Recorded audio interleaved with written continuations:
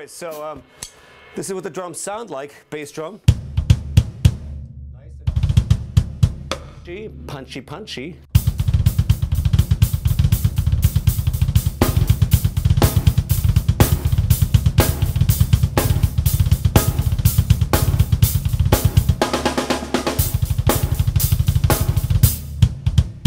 All punch, but still a nice low end, so I can play soft. And still get enough low end. I don't want to play loud. I'll get a really nice high-pitched punch.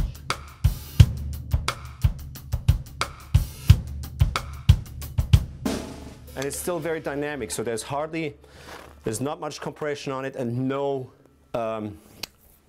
gate. That's very important. So you can also play very soft and dynamic patterns.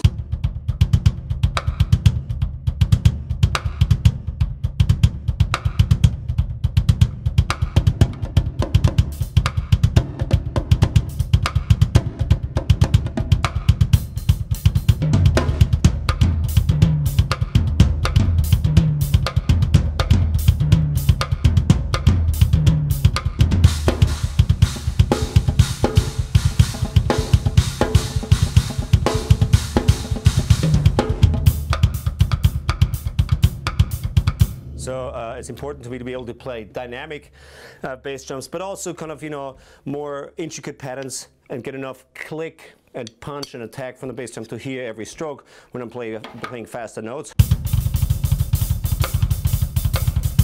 Still want to be able to hear and for it to translate.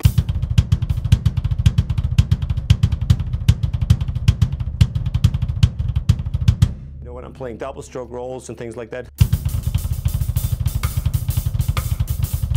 I still want to be able to hear attacks, but I don't want it to sound so metal that I can't do sort of your generic all-around session. Snare drum, I use, this is a beautiful 6.5-inch aluminum DW snare drum. Has an amazing crack, really pronounced.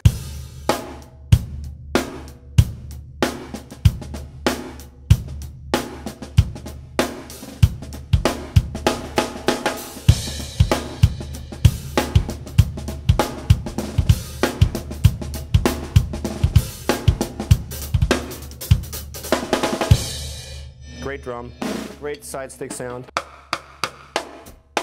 Beautiful. My tom-tom, 8, 14.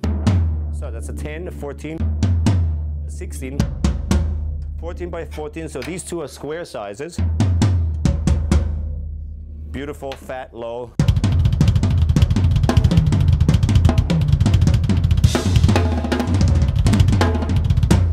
But still nice attack. I can play fast.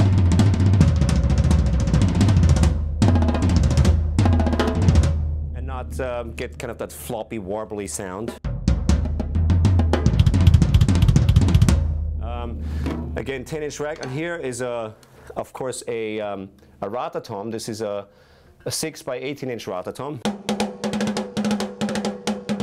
It's great, sort of percussive, really unique sounding drum that has quite a low bar considering that it's such a small diameter.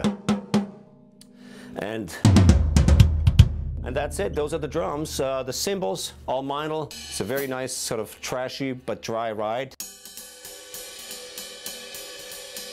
Byzance series, my brilliant Byzance 17-inch crash, 18-inch jazz crash. This is a extra dry Byzance. Love it.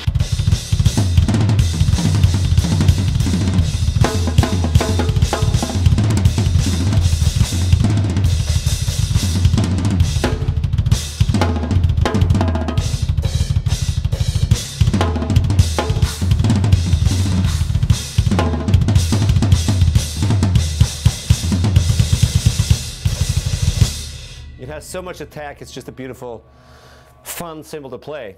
My signature hats, they're very high-pitched, very, very precise. And I use them mainly when I play double bass patterns.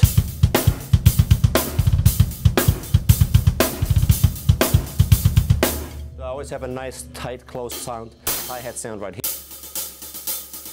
And I use this third hi-hat.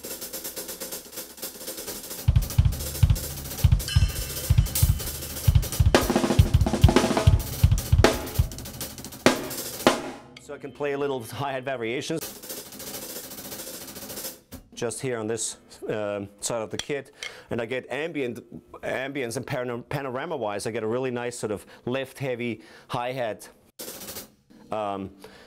world, realm, if you like. So I like to have a hi-hat here on my right, and one on my left, and one on my far left. So in the stereo panorama of the recording, I can put this one basically in the middle, which is my main hi-hat, all the groove playing. And if I want to play variations or fills or something that are more subtle, I use the outer two hi-hats. And in the stereo panorama, it sounds really cool, I think, to have sort of the main hi-hat in the middle, and then if you have a little effect, it comes from here or from over there. So it's a really interesting.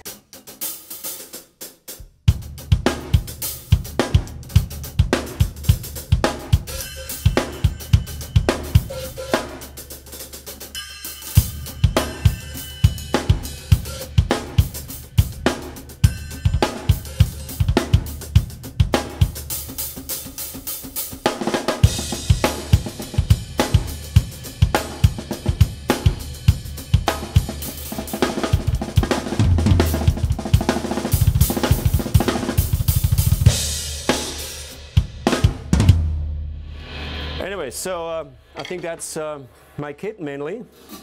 I use all Remo heads, of course. In this case, I use a combination of the CS dot on the snare and coated ambassadors on the toms. Usually, when I play live, I use clear Emperors because they're a little more robust, and I use very beefy, fat sticks. This is my signature stick. It's a heavy, thick, beefy stick, so I need heads that last a long time. That's it.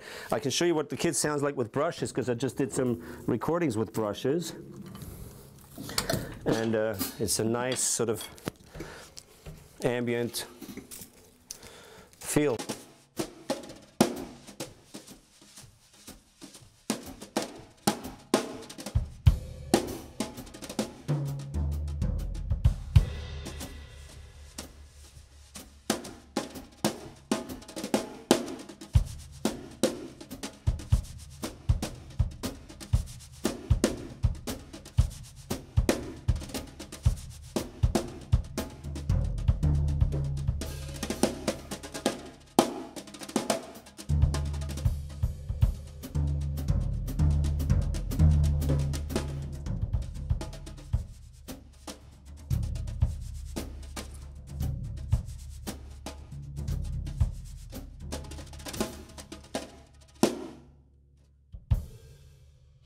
Anyways, that's that.